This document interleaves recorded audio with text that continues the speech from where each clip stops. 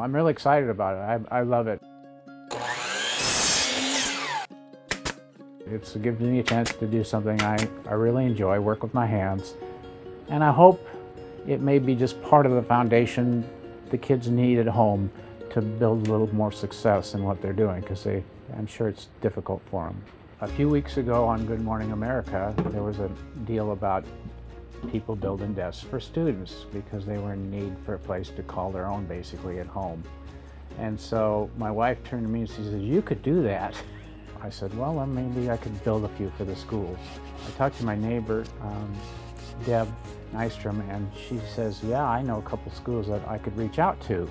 I delivered 12 to Conestoga, and I delivered 12 to Beaver Acres. I've gotten a card for one of them and said it was wonderful to have a place to call their own.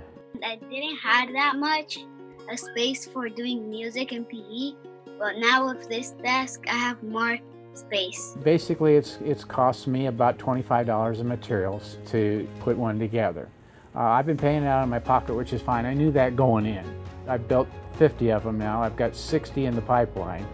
My neighbor suggested, why don't you put together a GoFundMe account, and people could sponsor desks for $25 or $7 or whatever it is they'd like to do to help.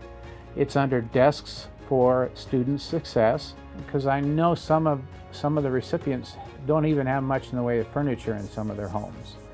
So if they have a little desk that they can go to and set up and call their own, put stickers on it, that's pretty exciting for me.